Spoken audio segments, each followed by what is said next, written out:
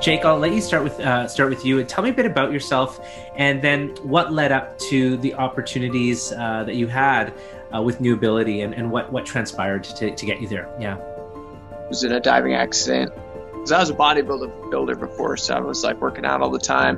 And I rolled in there and I saw this big gym, and I'm like, "What's this? Like, I wanna do this." And they're like, "All right." So they just started doing adaptive exercise with me, and I got super into that. I probably worked out there 5 days a week for 4 years, I'd say. It was great, like being able to have that outlet. There's not a lot that you think you can do after you've broken your neck. And then also the people there, like it was just like such a community. The clients as well, like hanging out with Carlos and CJ Powell, a bunch of guys there. Like it just was a place where you kind of got to share your experiences. Not just a physical experience, it's also a mental experience that you're having as well.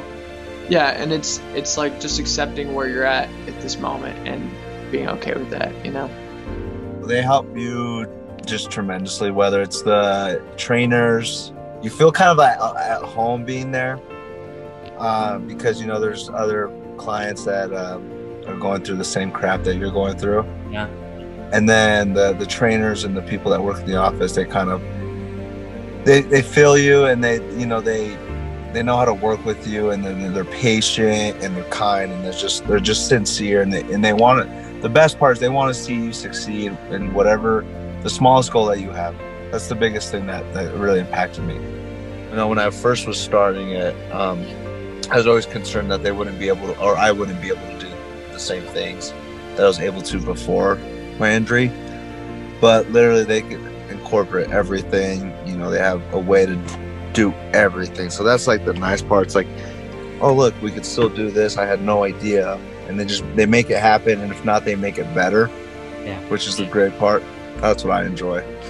It's easy to isolate yourself, but this is a great step to take, and it's really not that hard. Like, you just have to get there. I can speak for me and Jake. We've made some friends, whether it's other clients or trainers, that we still get together and hang out. So that's another beauty of the gym and coming across it. That's a nice thing. You know, now I live life, you know, to the fullest.